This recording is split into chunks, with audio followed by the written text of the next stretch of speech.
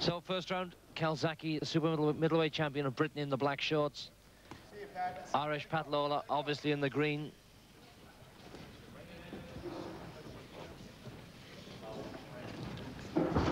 So rather apprehensive start from Calzaghe, Gareth.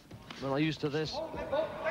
Yes, I think he's rightly has respect for a man who's been in with beaten three world champions, been in with 6, and has been there, done it, and bought the T-shirt. In fact, he's bought a T-shirt belonging to a Cardiff brewery, I noticed, when he walked into the ring, which is a nice touch. Well, let's hope he hasn't been drinking too much of the SA Brains. Well, he's advertising a pub on his shorts as well, so it does indicate his tastes might be in that direction. Well, if you look at the condition, he looks like he's been drinking a bit of beer. I'm sure he hasn't this week. Taking this fight very seriously, and would have to with Joe Calzaghe. Tremendous puncher, very, very accurate and very quick.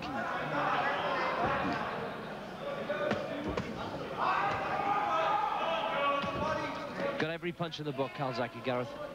He has, and he has more talent than he sometimes shows. He tends to get a little untidy on occasions, but he seems to be in very controlled mode today, and at the moment, Lawlor doesn't really know how to respond. Well, it's a bit naughty by Calzaghe. He was told to break and hit on the back of the head. Seems to have everything in the book, does Calzaghe. When he won the title against Mark Delaney, the British title that is, he took a few shots right on the chin and took them well without flinching.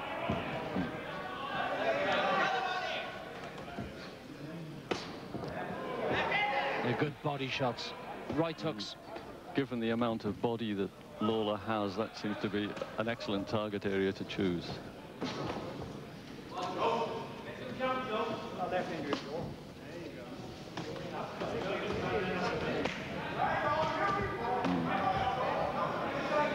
Well, Irish Pat Lawlor smiles, but surely it's more of a grimace than a smile. He's taking some good body shots from Calzaghe.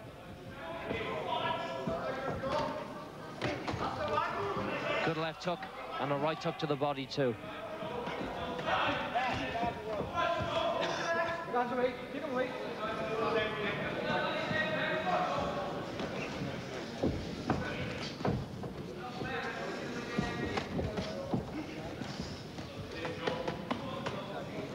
Very quick hands, Calzaghe.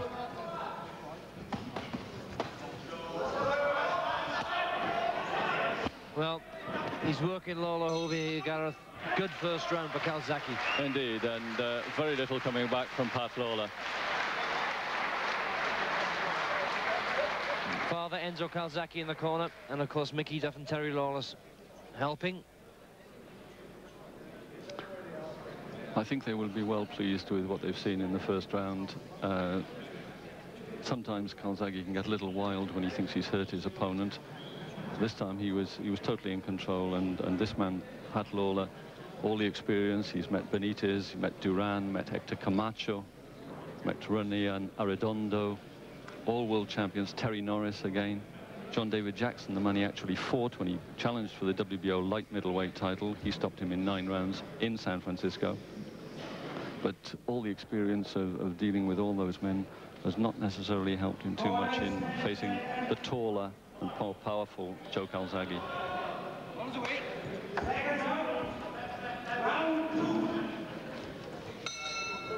Second round, Calzaghe in the black shorts, Pat Lawlor in the green.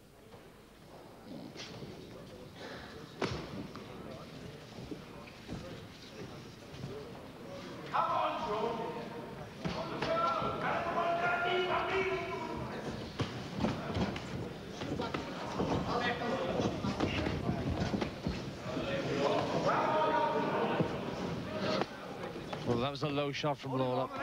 Right hook.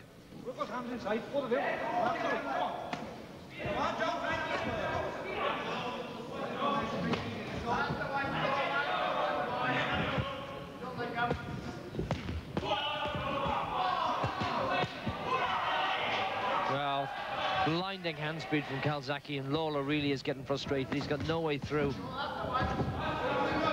Wobbled by a few shots inside, they got through. Lawlor retreating to the ropes, retreating to the corners. He seems to be doing a guided tour of the ring at the moment. This is the third corner he's gone to. If he's hoping to catch Calzaghe open coming in, he's being a bit optimistic. But I'm glad to see he has actually gone to the fourth corner as well, so when he goes home he'll at least be able to say that he's seen the whole of the Star Leisure Centre spot. Anyway, may well yet see the roof too, looking up at the ceiling.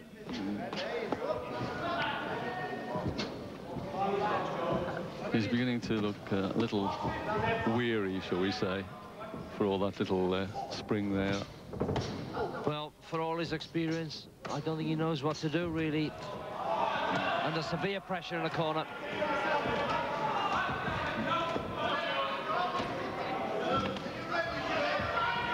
Oh, and he's hurt, and Calzaghe's got him going. Well, now we'll see Lawlor complain, I'm sure, but he knows it was a good decision. Under tremendous pressure.